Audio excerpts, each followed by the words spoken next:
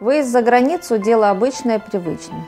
Отдых, путешествия, поездки к родственникам и друзьям, учеба и подработка за границей, участие в международных соревнованиях и конкурсах сейчас доступны каждому. Однако переехать в другую страну на постоянное место жительства гораздо сложнее.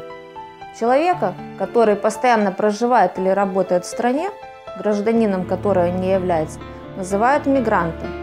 Выезд за границу с целью трудоустройства в другой стране называется трудовой миграцией. В поисках лучшей жизни мигранты из Беларуси часто едут в Россию, страны Европы и Ближнего Востока.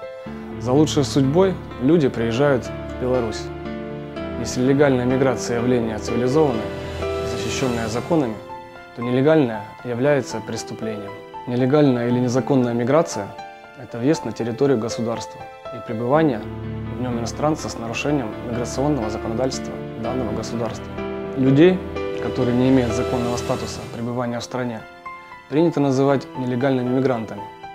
Этот термин применяется ко всем, кто нарушает правила въезда в страну, а также пребывания в ней.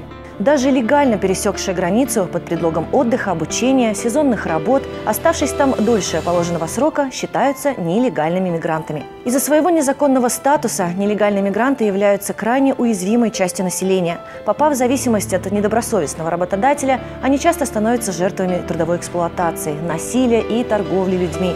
Их унижают, бьют, калечат и даже продают в рабство.